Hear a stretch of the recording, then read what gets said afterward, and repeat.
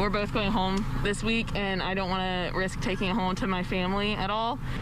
NC State students moving off campus this week, and they're getting tested for COVID-19 before they do. As CBS 17's Jamise Price reports, Wake County just set up a new free testing site on campus at the McKimmon Center.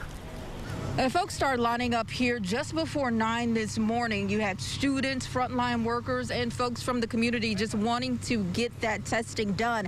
This is all by appointment, but still, when you get here, they'll finish up a few things as part of the registration process, and it starts right here. Then folks make their way over to these last two tents right here, and that is where that COVID-19 test is administered. It's definitely been stressful and overwhelming. Students at NC State are balancing class, moving, and now COVID-19 testing.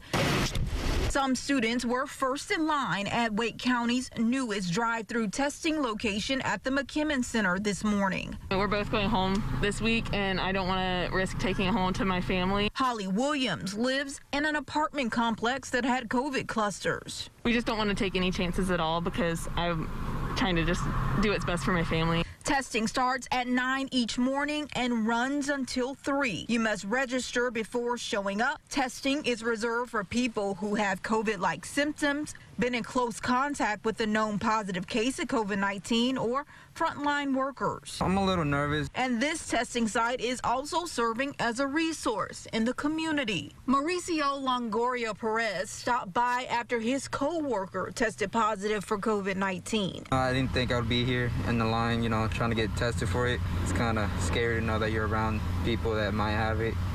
But yeah, I'm a little nervous. Yeah, testing will continue here at the McKimmon Center until Sunday, September 6th. In Raleigh, Jamise Price, CBS 17 News.